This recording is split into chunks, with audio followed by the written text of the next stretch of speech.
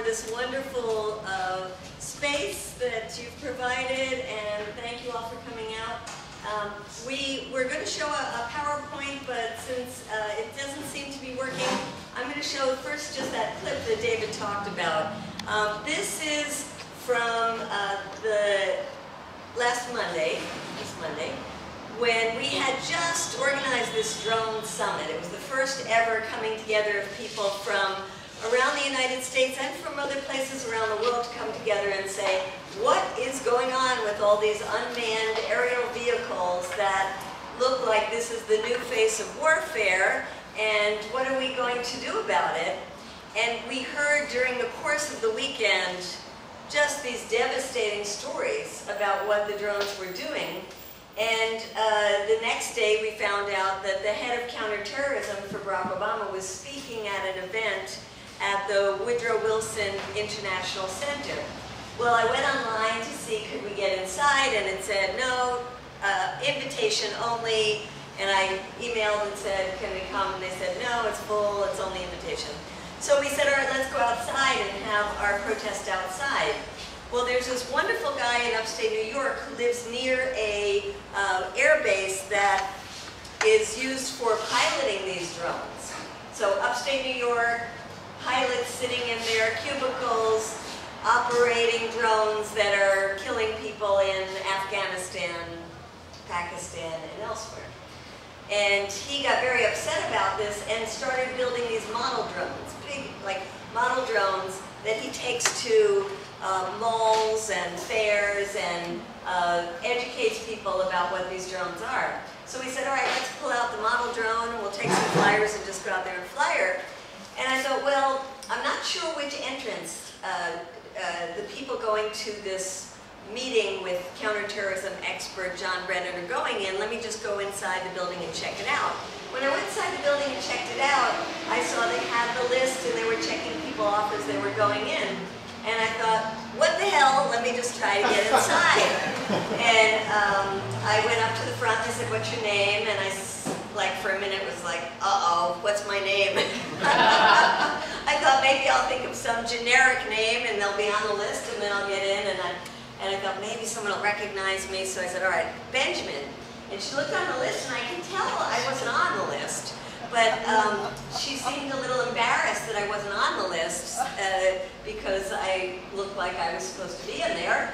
And she said, okay, go in and take one of the front row seats. So I said, sure enough. And then I wasn't sure what I was going to do either because I really was not prepared. And I thought, well, you know, I'll listen to what he says. I know I'm not going to like what he says. Maybe I'll wait for the Q&A part, you know, if there are any questions, and say something. But then when he started talking, I started getting really angry, and I started thinking about the stories we had just heard that weekend. And I'm going to play the clip, and he starts out by saying that Al-Qaeda is killing innocent victims, innocent people, and that this is tarnishing their reputation. And my head is racing, my brain, I'm saying, you know, that's a true statement, that's right. Al-Qaeda is killing innocent people and it is tarnishing their reputation. And he said, especially in the Muslim world. And then I'm thinking, well, yeah, but there's something else you've got to say right after that, which is, so are we. And we're supposed to be the democracy. We're supposed to be the model of complying with international law and, of course, with our own constitution. So I realized he wasn't going to say that, so I figured I better do it. So let's see if this works here. Al-Qaeda is killing of innocents, mostly Muslim men, women, and children, has badly tarnished its image and appeal in the eyes of Muslims around the world. Excuse me, will you speak out about Even been by the United States? What about the hundreds of innocent people we are killing with our drone strikes in Pakistan and in Yemen and Somalia? I speak out on behalf of those innocent victims. They deserve an apology from you, Mr. Brennan. Well, how many people are you willing to sacrifice? Why are you lying to the American people and not saying how many innocents have been killed? Thank you, ma'am, for expressing your views. There will be time for questions and answers after the presentation. In Pakistan, who who was killed because he wanted to document the drone strikes. I speak out on behalf of Abdul Rahman al-Awadi, 16-year-old born in Denver, killed in Yemen just because his father was somebody he don't like. I speak out on behalf of the Constitution, on behalf of the rule of law. I love the rule of law. I love my country.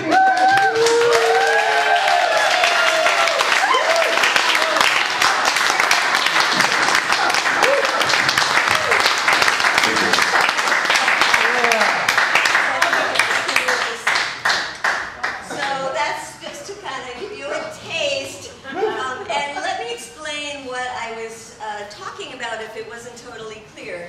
And I was using some examples. And I think one of the big problems around this issue of drones is that we don't see the examples of who's being killed.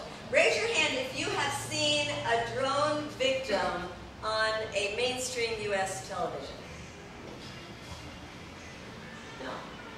I have not seen one either. Now, we've been using drone strikes, and for those of you who don't know, we're talking about the airplanes that don't have a pilot in the cockpit, and that is because it is a way to save U.S. lives, which is very important. I don't think any of us here want to see U.S.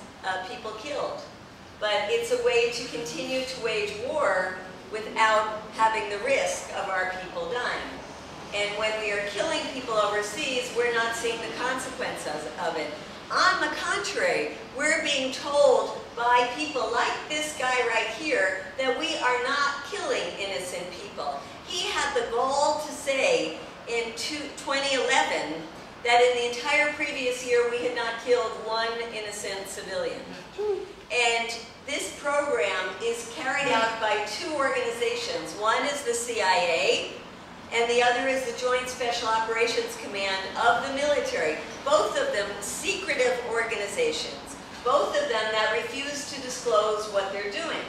So the reason you don't see this on your TV screens is because, according to the CIA, there is no drone assassination program. And because the places where they are killing people have been sealed off from journalists, and because when these drones fire their Hellfire missile from a place in Langley, Virginia, or from somewhere at the Creech Air Force Base outside of Las Vegas, 10,000 miles away, the Hellfire missile mostly obliterates, neutralizes what they say, the people that they're trying to kill.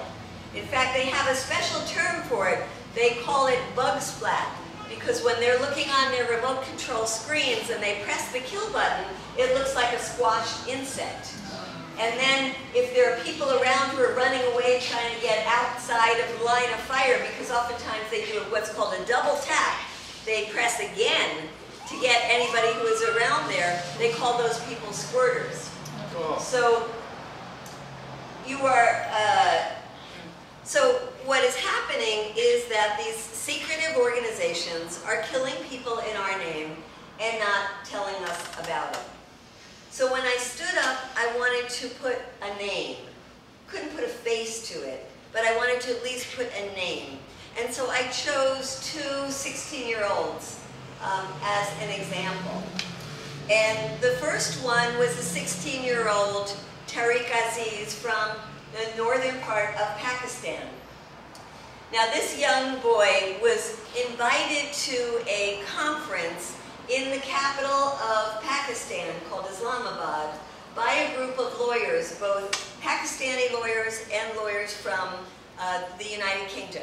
And they said, look, all these people are being killed, nobody's knowing about it, we need some citizen journalists to learn how to operate a video camera, to go back to their communities and take photos and videos about what is happening. And this young man was one of the people who volunteered. He was in fact very eager to take on this role because his cousin had just been killed by a drone strike. And he was very angry about that. Rather than go pick up a gun, like many people do when their loved ones are killed by drone strikes, he decided decided, okay, I'm going to go this other route and I'm going to document what is happening. So he came to the Capitol. Now, he spent several days there, and he learned how to use a video camera, use a still camera, and went back to his hometown. Lo and behold, 3 days later, when he was driving with his 12-year-old cousin in a car, he too was killed by a drone strike. Now, first, the U.S. government said that wasn't a 16-year-old and a 12-year-old, they were militants. And after they're killed, the U.S. government always says they were militants. Well, this 16-year-old was not a militant. He wasn't involved in any militant activity. Even if he were, he had just spent the last couple of days in the capital city, Islamabad. Where they held the meeting was just not even a mile away from the police station, from an army barracks, and from the U.S. Embassy. They could have very easily gone into the conference and said, you are a militant, we accuse you of crime, and we are going to arrest you and take you to court, which is what one is supposed to do when somebody commits or is alleged to have committed a crime. They didn't do that. They never tried to arrest him. Instead, they killed this young boy in a drone strike. And that's why I recalled his name when I was standing in front of John Brennan. And then I recalled another name, and it's another 16-year-old. And this is a 16-year-old Abdul Rahman al-Awaki. He was born in Denver, and his parents moved to Yemen. His father, you might have heard the name Anwar al-Awlaki, a radical cleric who was propagandizing against the United States from Yemen. So the U.S. had him on the hit list. Now he is too an American citizen, and he, one would think, would deserve to be captured and perhaps taken into court and perhaps have a chance to have a trial and see if indeed he was involved in militant activities, not just propaganda, but he was not given that chance. He was killed in a drone strike in Yemen by the United States when he was in the car with another American, Samir Khan, who was also accused of propagandizing on behalf of Al-Qaeda, never given a chance to defend himself. Those two men were killed in a drone strike. The son, trying to find out what happened to his father, was driving in a car in Yemen when he was killed in a drone strike. Now, this is a 16-year-old who was never involved in anything. You can ask his mother, his grandparents, his friends. You can find him on Facebook. He was a normal kid, was not involved. Basically, perhaps our government killed him because of who his father was.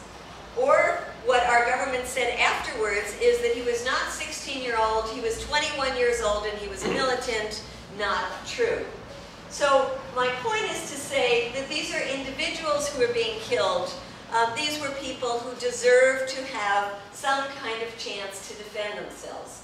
I'm talking about teenagers, but we can talk about really young kids. Because according to a group that has done the best investigation on this in Pakistan, they say there have been 174 children that have been killed by our drone strikes. And once again, we have not seen any of the pictures of these children. Now, to step back a minute, let's look at why the Obama administration has taken it upon itself to move into this era of using drones. Drones, you can trace them back to the days of Vietnam. You can trace them back to the fight in the Balkans when the U.S. was experimenting with drones.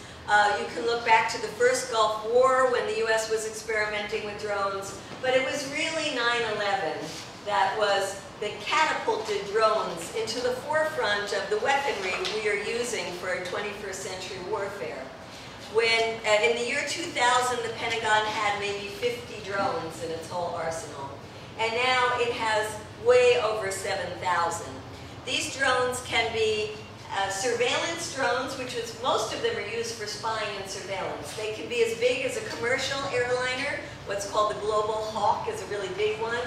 They can be smaller, the size of a small airplane, like the ones called the Predator and the Reaper drones. drones, and these are the ones that are doing most of the lethal killing. They can be backpack drones that soldiers can put in their backpack and launch from the battlefield. And they're now experimenting with very, very tiny drones that are the size, they can be the size of an insect. They can be the size of a hummingbird. There's all kinds of drones now that are being developed. So I'm talking right now about the drones that are used to kill people, the lethal drones. And it seems that after many years of war post 9/11, the American people are finally getting sick and tired of war. And the polls are showing overwhelming opposition.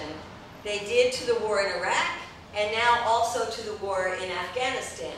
And in fact, the last poll that was taken by ABC Washington Post in March showed that 7 out of 10 Americans feel that the war in Afghanistan is not worth fighting.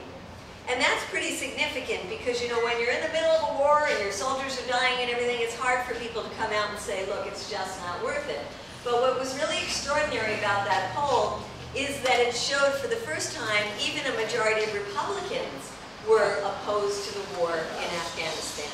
So gradually this has been happening over the last couple of years, and in large part because of the work like David Swanson does and others in the peace movement, convincing Americans that these wars are not in our best interest. So the people who are in the Pentagon, in the White House, National Security Council, I would love to be a little drone fly on the wall that is listening to their conversations about how are we going to keep these wars going when the American people don't support them anymore. And one of the ways they have found is precisely through this new technology of drone warfare. And some of you might recall during the Bush years how much opposition there was, not only to the wars, but to the indefinite detention, capturing people and putting them into Guantanamo, how the majority of people we had in Guantanamo were innocent people that had just been in the wrong place at the wrong time, how many of us yelled and screamed about things like extraordinary rendition, where they would snap people up and send them off to places where they would be tortured, how we spoke out against the torture itself, even being done by our military and the CIA. We talked out about waterboarding. Well, the Obama administration spoke out about those things as well, but they came to a different conclusion, that rather than capture people, put them in Guantanamo, have the messy situation of do we try them in military courts, do we try them in civilian courts, if we let them go, who's going to take them? They decided instead to just kill them. And that's what they've been doing. Just use drone strikes and kill. Now there's two kinds of ways that the CIA and the Joint Special Operations Command are authorized to use drone strikes. One is they come up with a list of people that are on the hit list, and these are supposed to be high-level militants whose names they know. And they go out and look for these individuals. The other is called signature strikes. And this is when you are allowed to kill people on the basis of suspicious behavior. So you profile them. You look for people who have beards, turbans, carry guns, go around in convoys, suspicious behavior. And that gives tremendous leeway for the CIA, for example, to be killing people without any proof that they are even involved in militant activities. So the places that we are using the drones the most is the spillover from Afghanistan into Pakistan. And there you have there's 321 drone strikes that have been launched into that northern part of Pakistan to date. The vast majority, 85% of them, have been done under the Obama administration. In the book, I give examples of other examples of who has been killed. Sometimes they actually get the right target, but they just happen to kill the wife and the children at the same time. And it's sort of like, well, oops. Sometimes, many times, they don't get the right target. I have an example in the book where they went target and killed over 150 people in the effort to get one person. And then many other times their targets are just wrong, like the examples that I gave of the teenagers. There is a photographer that has been trying to document the drone strikes, and he puts his life at great risk because nobody wants this documented. The Taliban don't want it documented because they don't want to show the success of any of these strikes, so they try to get rid of all the evidence. The U.S. doesn't want it shown. The Pakistani government doesn't want it to be shown. So this man goes around and he says, sometimes there are just pieces of flesh lying around after a strike. You can't find bodies. So the locals pick up the flesh and curse America. They say America is killing us inside our own country, inside our own homes, and only because we are Muslims. Now this is the perception of people in the northern part of Pakistan. Another vignette. The Khan family never heard it. They'd been sleeping for an hour when a Hellfire missile pierced their mud hut. Black smoke and dust choked the villagers as they dug through the rubble. 4-year-old Tariq's legs were severed. His sister Maria, 3, was badly scorched. Both were dead. When their cousin Ifram, 16, saw them, he gently curled them into his arms, squeezed the rumpled bodies to his chest, lightly kissed their faces, and slid into a stupor. So these are some examples of what is happening with these drone strikes. Now, in the very beginning, the Pakistani government said, all right, we'll work with you. We want to get these militants too. You just be careful, you just get the guys who are the bad guys, and we will pretend that it's our Air Force that's doing it. And that was only discovered through WikiLeaks. Well, it turns out that the Pakistani government realized when these strikes were just one after another, that it was not working because it created more militants than they killed, because